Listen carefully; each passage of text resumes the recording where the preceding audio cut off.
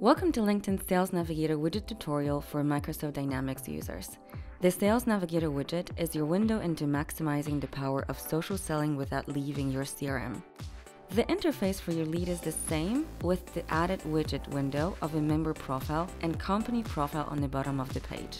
In the member profile frame, you'll see the LinkedIn profile information, photo, current role, and work history of your prospect, as you would in Sales Navigator. Icebreakers bring insights about your leads, including commonalities you share to help you prepare for calls. Recent activity includes shared and published articles, mentions in the news, and job changes, which are all great talking points to start a conversation. Get Introduced tab highlights best ways to get introduced to your prospect.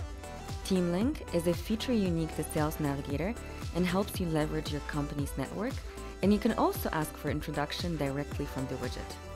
Lastly, you can view your personal lead recommendations within the Related Leads tab. This list is based on your sales preferences and similar to your target buyers.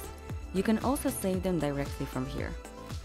Another time-saving feature is the ability to click out to view a full LinkedIn profile through the widget, which enables you to focus more on prospecting activities.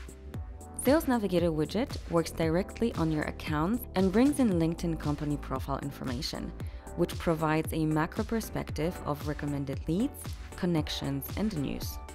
Just like on Sales Navigator, you'll see recommended leads.